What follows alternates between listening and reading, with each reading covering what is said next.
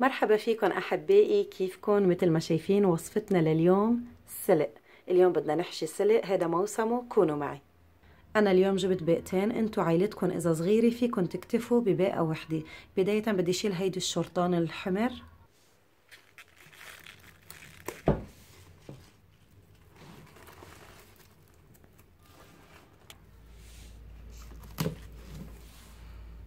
هلا اسم الله ورقة السلق مثل ما شايفين كبيرة، يعني شايفين بالنسبة لإيدي كيف حجمها.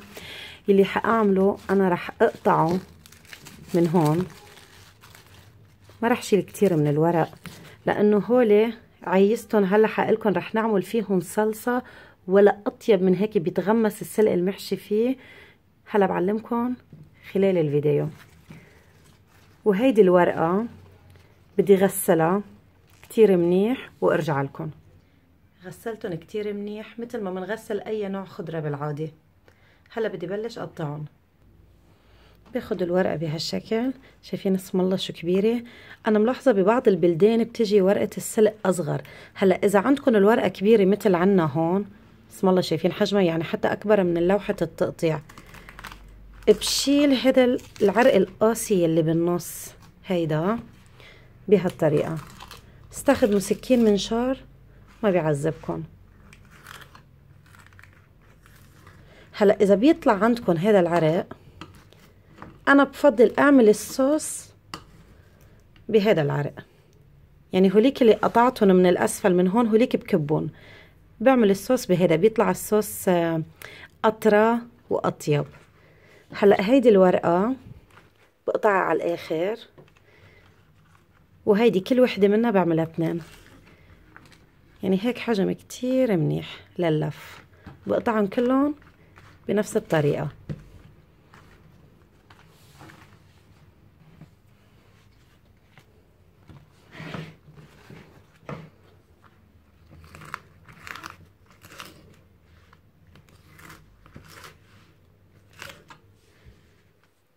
بدي اعمل هيدي التانية قدامكم،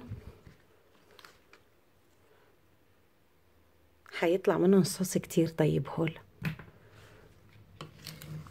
وهيدي كل وحدة عفوا ما بيأثر. هلا اذا انقصت يمين شمال مش مشكلة، بالنهاية حنلفها يطلعوا مثل الفلة. خلصت تقطيعهم الورق والضلوع كمان. عندي هون طنجرة مي، بلشت المي تغلي.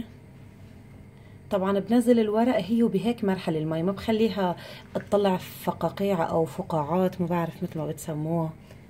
رح نزل لسه ورق، لسه الطنجرة بتساع. بكتر بتساع هي تا ما ياخدوا معي كتير وقت. شايفين قد ايه؟ بنزلهم. على فكرة السلق ما بده كتير سلق، اجت على نفس القافية انه السلق عن جد انه ما بيتحمل يضل بالمي كتير، والا بعدين بيعذبكن كتير باللف، بيهتري. يعني هلا بعد 30 ثانية وبرفعهم. مرق 30 ثانية صاروا كتير منيح. هلا برفعهم دغري. انسلقوا عندي على 3 وجبات، ما اخذوا وقت ابدا. هلا رح بلش اسلق الضلوع. لازم كأنكم عم تسلقوا سباجيتي.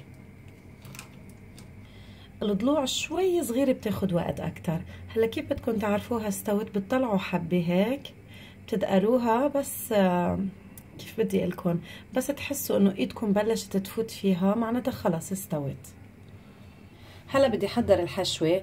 الحشوة عندي هون كوبين من الرز، لكل باقة من السلق حطيت كوب واحد من الرز. استخدمت هذا الكوب الكبير، الكوب اللي بنشرب فيه نسكافيه. الرز بعده مش مغسل، رح غسله. طبعا الرز مصري، طبعا اهلنا بالعراق فيهم يستخدموا رز العنبر، بتطلع ريحة الاكل بتاخد العقل. نحن مع الاسف رز العنبر مش متوفر عنا. بضيف لهم نص كيلو من اللحمة. كمية اللحمة اختيارية، فيكم تحطوا نص هيدي الكمية كمان بيمشي الحال. انا اليوم حاطة لحم غنم، فيكم تحطوا لحم عجل اذا بتحبوا كمان. والتوابل يلي بدي اضيفهم عليهم هن بس بهارات مشكلة او ال7 بهار وملح. حطيت ملعقة طعام من البهارات، وحطوا ملح حسب الرغبة.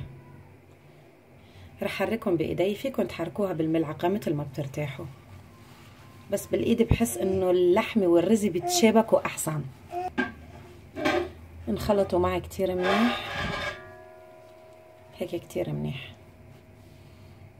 هلا اجت مرحله اللف، جدا سهله. باخد الورقه، بتطلعوا هون في محل ضلوع مبينه ومطرح كتير ناعم وبيلمع، شايفين كيف بيلمع؟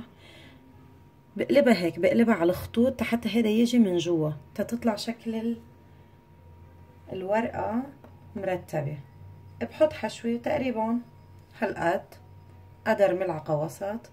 بطوي اول شي، بعدين بطوي الجوانب، شايفين كيف؟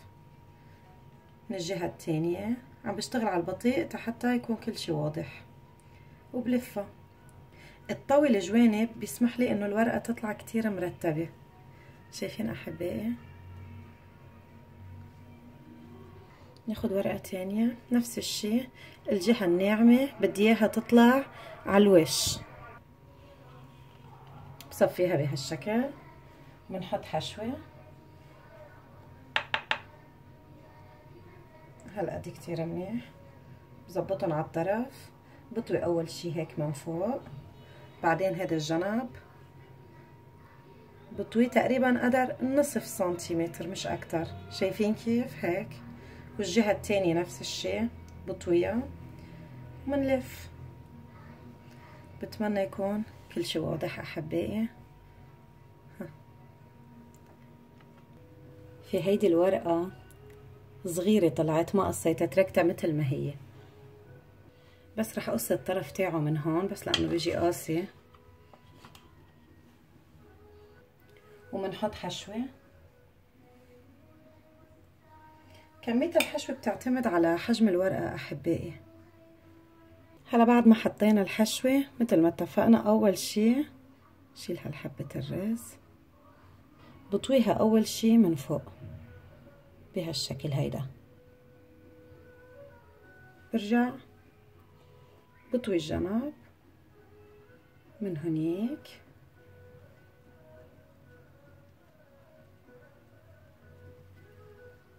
ولا احلى من هيك مرتب. هلا بعد ما خلصنا لف الورقات بدنا نتعلم كيف بنعمل الصوص. هول الضلوع سلقتهم وبردوا، بفرمهم بهالشكل، ما تنعموهن كتير كتير، يعني هلا بقلكن كيف. شايفين؟ بدي فرجيكم حجمها هيك، هذا الحجم كتير منيح. انا حكمل فرمهم كلهم، فرمتهم كلهم، طلعوا تقريبا يعني فيكم تقولوا كوبين، مقدار كوبين. بضيف عليهم 6 ملاعق طعام من الطحينة او مسحوق الجنجلان. واللي ناطرين الطحينة اني اعملها ما تعتلوا هم، وحياتكم مش ناسيتها، بس انا بعمل كميات، ناطرة بس لتخلص الكمية اللي عندي تا ارجع اعمل. قريبا جدا ان شاء الله قربت تخلص الكمية اللي عندي. قدر ملعقتين طعام من الكزبرة، الكزبرة الفريش، انا عندي اياها مجمدة ما بيأثر، هلا بس دغري بتدوب ما تعتلوا هم. مع هاي بصيروا ملعقتين، هلا دغري بيدوبوا. عصير حبتين من الحامض، كتير بطيبها الحامض، بحطهم كلهم. سنين توم، كتير بطيبها التوم، هرستهم منيح بهالشكل. ومش حضيف ملح لانه التوم حطيت له ملح. هلا بحركهم كلهم مع بعضهم. شايفين الكزبرة كيف فتفتت؟ دغري بتدوب، ما تعتلوا هم الكزبرة ابدا. طلعوها من الفريزر واشتغلوا فيها دغري، ما تطلعوها قبل بوقت. واذا بتحبوا تزيدوا توم او حامض انتوا حرين، دوقوا وزيدوا على الطلب. حتى الطحينة اذا بتحسوها انه رخوة شوي بدكم تشدوها اكتر بطحينة، زيدوا لكم شي ملعقة او ملعقتين كمان، ما بيشكل خطر ابدا. ريحتها كتير طيبة. هذا الصوص نحن بلاه ما بناكل السلق المحشي. هلا الصوص عندي صار جاهز، رح احطه بالبراد ورح بلش حط الورقات بالطنجرة وحطهم على النار. هلا بعد ما لفيت الورقات كلهم اسم الله طلعوا كمية محترمة، رح بلش صفهم بالطنجرة يلي بدي اطبخهم فيها. عندي هون ضل شوية ضلوع وورق صغير هيك مقصقص صغير ما بينلف بهالشكل، رح شيلهم وحطهم بكعب الطنجرة، صفهم بكعب الطنجرة تا قعد الورقات عليهم، ما يكون الورق دغري هيك بالطنجرة، يكون في تحتهم شي هيك احسن. يعني هي اكتر شي بتنفع لطناجر الالومنيوم، لربما لزق او هيك مشان ما يروح الورق اللي اول صف يروح ضيعان.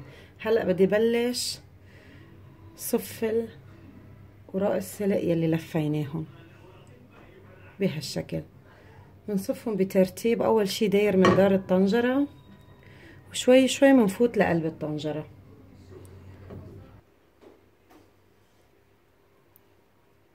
هلا بصفهم هون بالقلب. شفتوا كيف برمتها اول شي داير من دارها؟ هلا بقلبها من جوا بصفصفهم بهالشكل هيدا. وهلا بعد ما صفيتهم كلهم بهالشكل المرتب، بجيب اي صحن عندي اياه بطبه هيك على وشه وبضيف عليه مية الشرب، بس ما بكتر، يعني تقريبا نص سنتي فوق الورق. هاد لنشوف هيك، لا لسه بدهم شوي صغيرة. رح اضيف لسه قدامكم تتشوفوا مزبوط قد ايه بده مي. هالقد كتير منيح بعتقد، لا لسه شوي. هيك كتير منيح. هلا بدي اعصر عليه عصير حامضة كبيرة. بسم الله. الحامض كتير بيطيب السلق المحشي. اكيد رشة ملح. هيك كتير منيح. شعلت النار تحته، بغطيه وبتركه تقريبا شي ساعة او اقل من ساعة بشوي. احبائي السلق ما تكتروا له مي ابدا، لانه هو الورق بيرجع بيعطي مي، وهيدي الاكل كتير طيب تكون ناشفة من دون مي. يعني هلا بس ميتها ينشفوا بتطلع كل ورقة بورقتها، وبنحط حدا الصوص، بنقدم الصوص حدا وبيطلع ولا اطيب من هيك. هلا بتشوفوا بعد شوي. وصفتنا صارت جاهزة احبائي. انا طفيت النار تحتها، سمي بسم الله ونرفع الغما. ما شاء الله، شايفين كيف نشفت ميتها؟ ما اخذت ساعة، يا دوب ساعة على النار. وصفتنا لليوم صارت جاهزة احبائي. سكبناهم بصحن كبير، وهذا الصوص بيتقدم حده، ولا ألذ من هيك ولا أروع من هيك. وهلا اجت احلى لحظة، اللحظة يلي بدي دوق فيها. سكبت لإلي بهذا الصحن، هلا حندوق. هلا نحن في عنا ناس بتاكله بخبز، بس انا لا، باكله هيك بدون شي.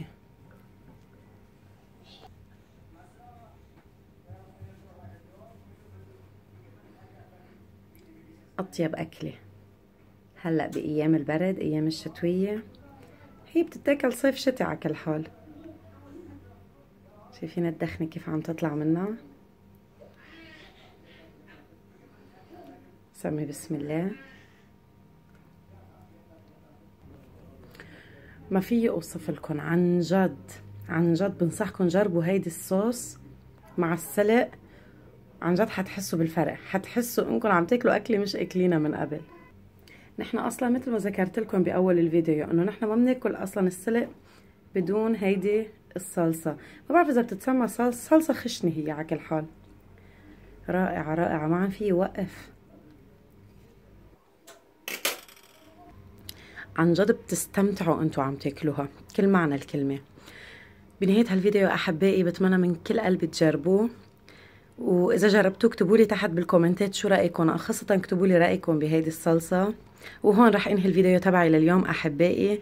اذا عجبكم هالفيديو ما تنسوا تحطوا لي لايك، تكبسوا على زر اللايك تيضوي ازرق، واذا لسه ما اشتركتوا كبسوا على الزر الاحمر تتصيروا فرد من عائلتنا وتكبر عائلتنا اكتر واكتر.